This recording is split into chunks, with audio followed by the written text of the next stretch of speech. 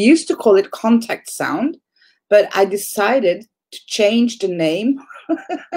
I called up Turid Rugaas, for those of you who are familiar with her, the Norwegian lady who published a book on talking terms with dogs.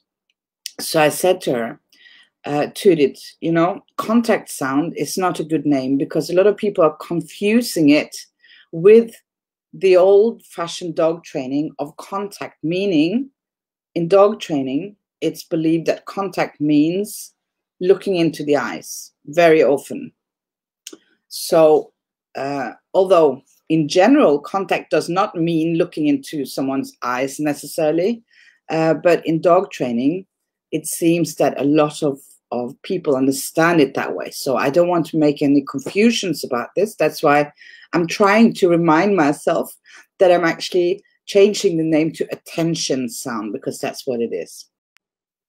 Attention sound. I want to say sound because it's better to use a sound than a word. Why?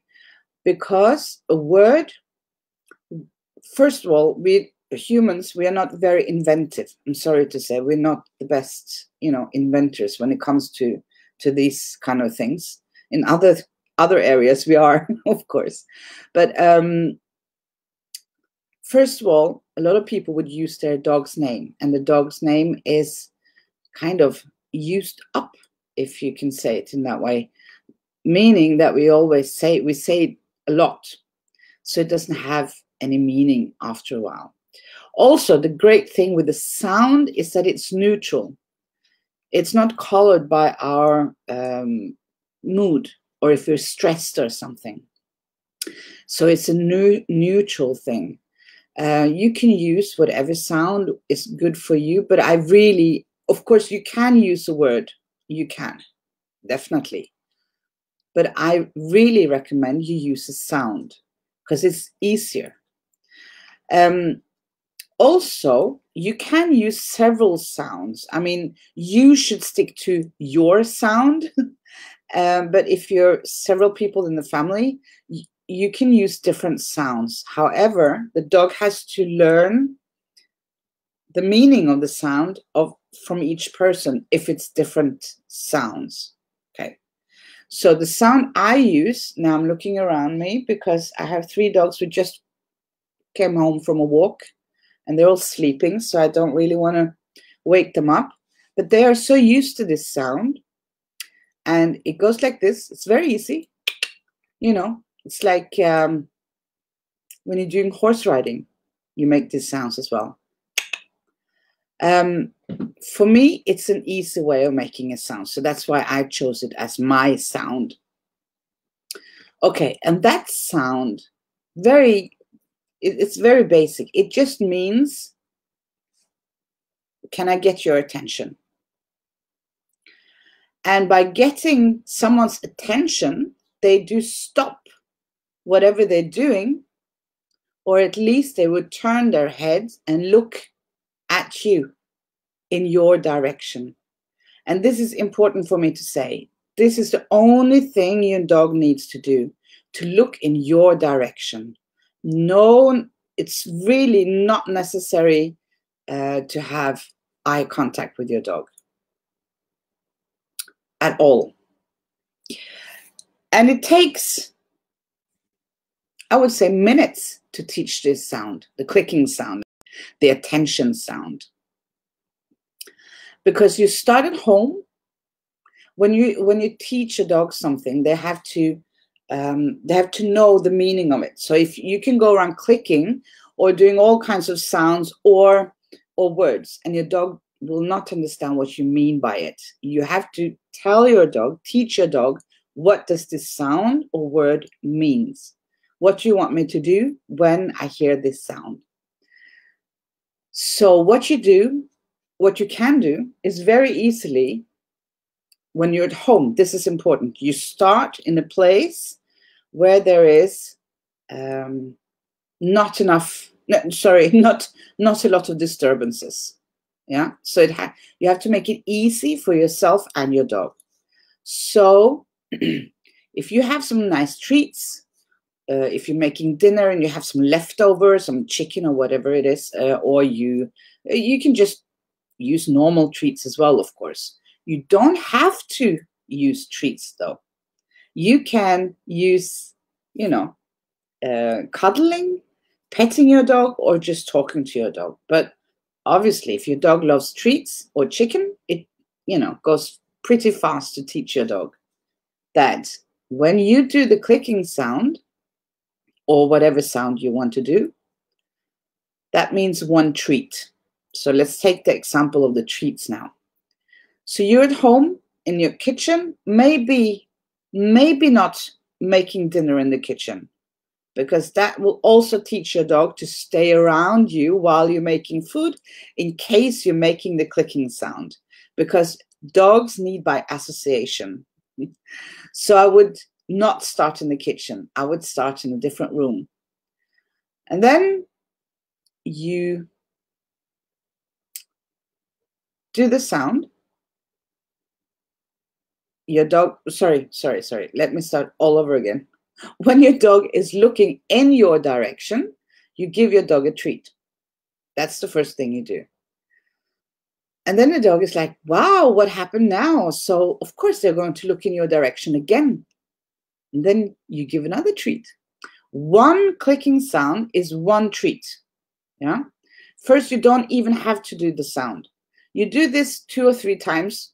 You only do it twice. Your dog knows that if I look at you again, then I will get another treat. So then you can start adding the sound. Yeah. So you have to make the connection for the dog. One sound, or the sound means one treat. When you're outside, how we teach it outside, when we do like some activities with dogs, when there's a lot of dogs around, you can also start teaching it there. You need to have big space between the dogs. So you, again, make it easy for your dog to learn. Yeah. So as little disturbances as possible. Then one sound, one treat. Yeah. And then you can start walking backwards. You walk slowly, but now you have to multitask. You have to do 2 things at the same time, and that's difficult for us humans. So while you are walking, slowly walking backwards, you do the clicking sound, one treat. Clicking sound, one treat. I can bet you your dog will follow you. And then, of course, when you make it more difficult, you turn around and walk the right way, straight forward. You have your dog next to you. It doesn't have to be like obedience next to you, but in your, area. I presume that you use a long lead. We recommend at least 3 meters leads when you walk your dog. So now when your dog starts walking a little bit to the left, but your intention is to go straight ahead, before the lead is tight, you do the clicking sound. And guess what? Your dog will look at you and he will come and get the treat. Yeah. And this you apply in different environments. You start at home. You go outside of your own home, maybe on the terrace, maybe in your garden if you have a garden, on the streets. When you're walking your dog in the evening, make it very easy for him. And I tell you, it takes 1 evening to teach your dog this clicking sound. Okay. But don't, this is what a lot of people do. It takes a little, a few repetitions for your dog to understand the clicking sound. So don't click yourself dry in your mouth going, to get the dog's attention. Yeah. So if your dog doesn't hear you or doesn't look in your direction, then no treat, then nothing happened. Then you wait a little bit. You want to make it easy for your dog to learn this. So when your dog is actually looking at you, you do the sound. This is the first thing I do with all dogs that I have taken into my home. I have taken quite a few. Well, I've got puppies. And then I also have had quite a few dogs that has been rehomed to me. And they have been in all different ages from, well, 8 weeks up till, what's the oldest dog I took off? 9 years old. 9 years old when he came to me. So this is as easy to learn for a puppy as for a senior dog, really. The beauty with this sound is that it means, can I get your attention? And then you let your dog know what you want from me, what you want from him or her. So a very good example and a common example is that when you're out walking your dog and you don't want him to pull on the lead, or you don't want him to start running after a cat, or if you're just crossing the street, you do the clicking sound. And then depending on what you want your dog to do, if you're out walking your dog, then you don't even have to tell your dog is already looking at you. And then when you turn your body, your dog will follow you. Yeah. Don't stress with this. Just walk slowly, walk normal, and just do this. I'm telling you, it's really not complicated. I hope I'm explaining this in a good way. So I use it a lot when I'm out walking. And now, when soon there will be, here where I live, we're going to have snow and ice. And I live, so I have to walk downhill or uphill. Obviously, I have to go downhill again if I go uphill. And I have 3 dogs. And Wilma, the Basset, she's quite strong. And if she smells something, there's no chance in heaven that I am able to be on my both feet when there's ice on the road. So when it's really icy and slippery on the road, I barely have to find something to hold on myself. And then I can't allow them to even pull a little bit, which would be normal. I don't, just a little bit of pulling. It's not something weird or strange or anything. But I just can't let that happen. So then I always watch her. When she starts walking a little bit faster, when I can see that, she smelled something, I do the clicking sound. And then she stops and she looks at me and I go, great, hold on, don't walk so fast. And then she tries to keep up with me because then I'm really, really slow, walking on slippery roads downhill. And then if she starts, being a bit in a hurry again, I will do the contact sound again. And that's how it goes in the winter. I can use the contact sound a lot. However, the good thing about that is that I always train her. They will never forget the clicking sound because I use it all the time. I use it to get the attention of my dogs when they go into my car. When we go somewhere, my dogs jump into the car. And then Wilma, the Basset again, she's quite a character actually. Sometimes she gets I want to look around before I walk into your car, before I go into the car. And I let her look around for a little bit. But then if she's just standing there, I say, hey, let's, go into the car and get home. So then to get her attention, I do the clicking sound. When I want my dogs to stop something, you want to prevent your dog from doing something. For example, go to chew on something that you don't want your dog to chew on, or to run towards someone, to jump on them when they're approaching you. You need to stop that behavior before they do it. This is actually the most difficult part for us humans. We need to observe our dogs. We need to constantly observe them, and we have to be, again, we have to be really good at observing our dog's body language, because that will tell you everything. That will tell you everything that your dog has in mind the next couple of minutes. So when my dog is thinking about, again, I'm sorry about this, Wilma. I'll use her as an example. As I said, she's quite a character. She has a thing of wanting to sleep on top of my Italian Greyhound, and that's not a good idea. He is very tiny and she's quite a lot bigger. So when she's walking over to where he is sleeping, this is inside the house. She's not running around like a mad dog. Or, she's walking, and then I can see her walking towards the bed or the place where the other dog is sleeping. I don't want her to climb on top of him in that bed, so I will stop her behavior by doing the contact sound. And then when she stops and look at me or in my direction, again, no eye contact is necessary, I'll just let her know that, hey, you're not going over to that bed. Let him sleep, peacefully by himself. And I redirect her. I tell her something else to do, like, come here. And then I would maybe even show her where to go and not to go into that bed. You need to tell your dog what to do instead. This is important, because if you just said, this is like we used to say no. We say no to your dog or to our dogs. No, no, no, no. But then what to do? Yes, you're saying no. I don't really know what it means. I know I've heard it a lot. Maybe it's even my name.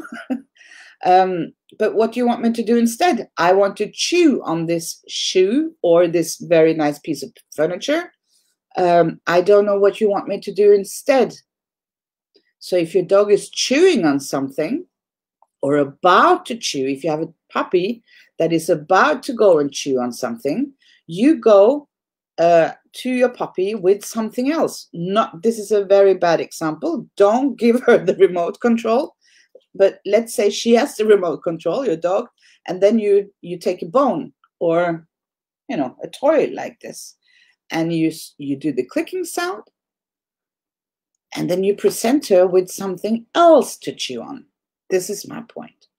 Is this clear? Did I explain this in a good way? Do you understand what I mean by clicking sound? And that really, it's a lifesaver. It's not a lifesaver. It's just something I use every day, all the time.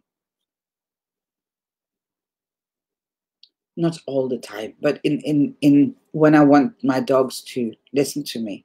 And for me, I have 3 dogs now. I used to have 8 dogs. Now I have 3, and the clicking sound is the same sound for each dog. If I'm out walking my dogs, or if they are in the garden, 3 dogs in the garden, I will, if I only want the attention from one dog, I will tell the dog's name. Okay, I can tell you right away that it's not working, obviously, when the dog is too far away. It's not a recall sound if your dog is far away. Yeah?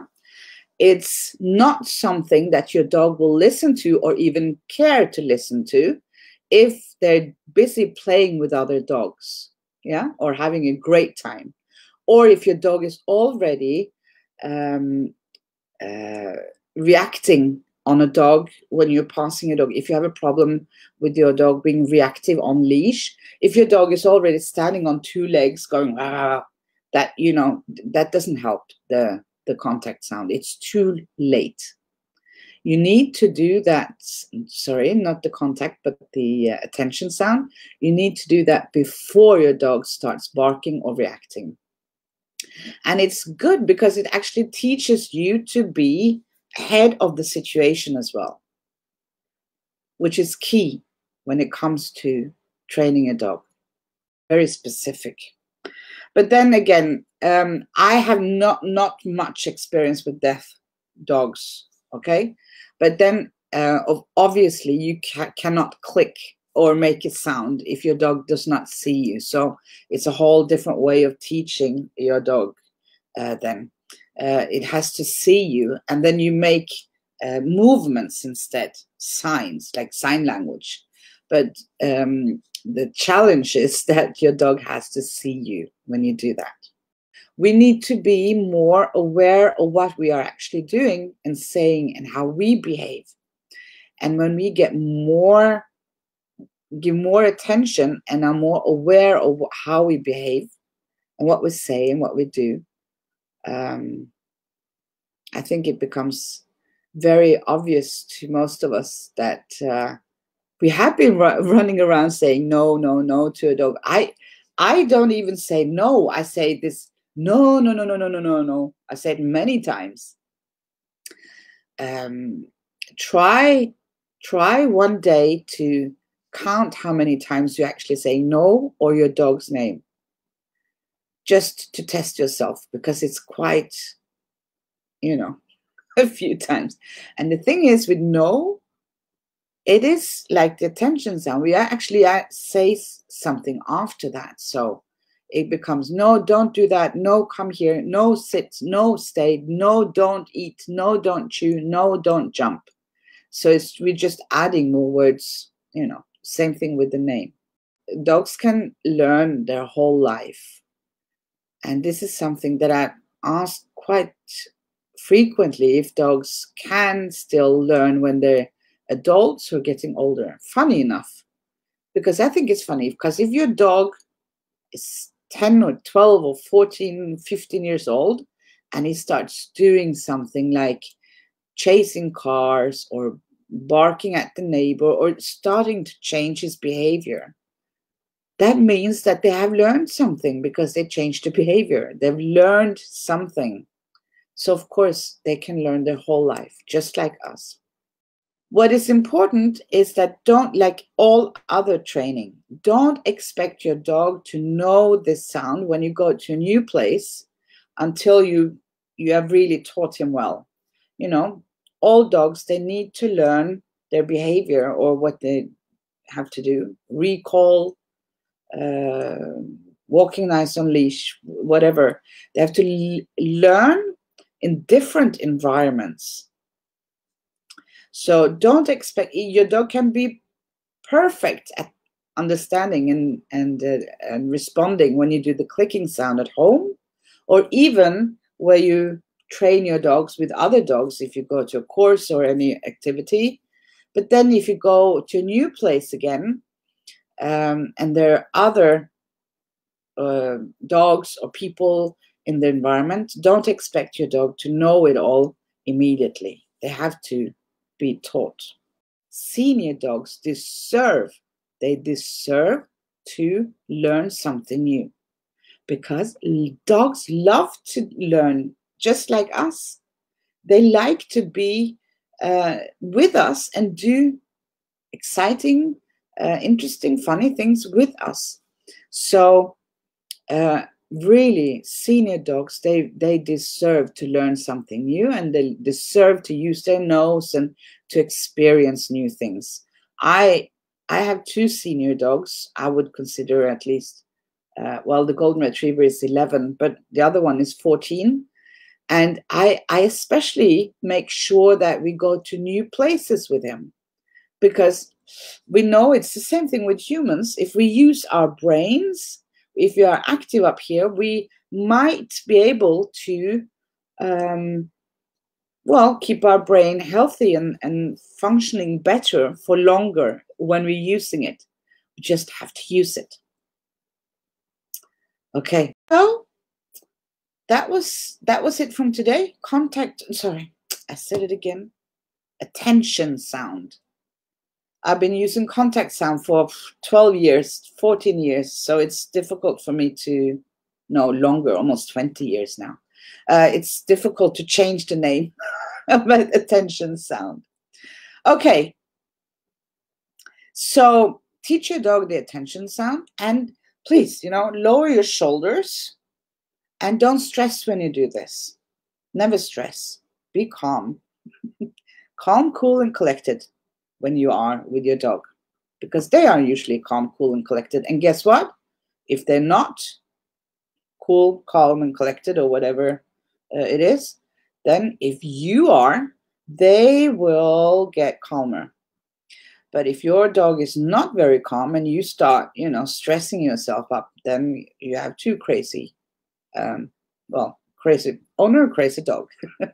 Okay. I'm going to stop now, because I see that I can just talk about anything the whole night. So enjoy being with your dog, and stay safe in these times. Bye.